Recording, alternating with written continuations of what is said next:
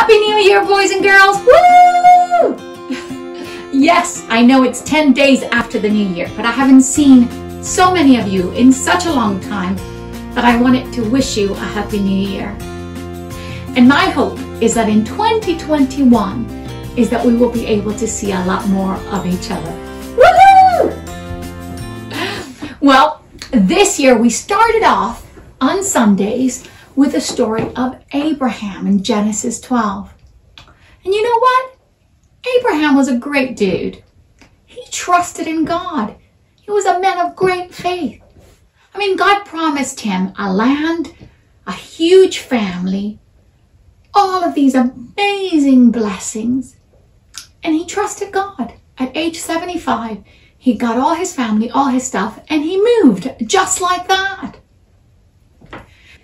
In our Bible passage today, we see Abraham, or Abram as he was known then, in two different places, act in two very different ways.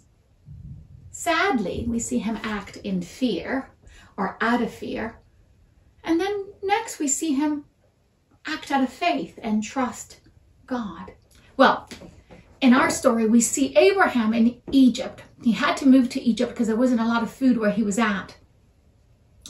And all of a sudden, he finds himself in a situation where he thinks he's afraid that the Egyptians are going to kill him. He's afraid he's going to die.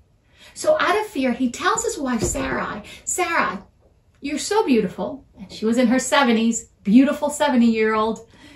She says, you're so beautiful that if they see you, they might not kill me if they think I'm your brother rather than your husband. So he tells Pharaoh, the king of Egypt, that Sarai is his sister. Not a good thing to do. He does a bad thing because he acts out of fear. Well, Pharaoh sees Sarai and she's so beautiful, she takes him into the palace to be his wife. And God doesn't like that. God sends a disease to Pharaoh and the palace. And finally finds out that Abram was lying. And he sends Abram away and he says, why didn't you tell me? Why did you cause these things to happen? Why didn't you tell me that she was your wife, not your sister? See, Abraham acted out of fear. He did not trust God and he lied. Next, we see Abraham in Bethel with his nephew Lot. And they have a lot of wealth, a lot of flocks of sheep and cattle. And the problem is that there wasn't enough space for all the sheep and all the cattle. So the people looking after the sheep and cattle started to argue.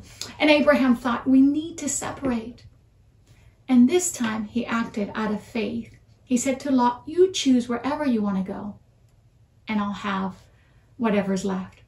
And Lot looked at the east and thought that it was a great land and chose the east. Abraham trusted God to look after him and all of the things that God had given him. And he stayed in the west. And God again repeated the amazing promises he had made, that he would have as many descendants, as big as family as the dust on the earth. Now, what can we learn from Abraham? Well, we learn that actually in our walk with God, in our journey with Jesus, we will have times where we face fear and doubt. But we also learn that we need to remember that we have a God who is a promise-keeping God, and we see all his promises come true in Jesus. And actually, that we can trust God in the times of fear, in the times of doubt, in the good times and in the bad times, because we have a God who is a promise-keeping God and will look after us. I don't know what 2020 has in store. I hope it'll be some good things. But we know that in all things, God can deal with our fear and with our doubt. And he asks us to trust in him, to have faith in him.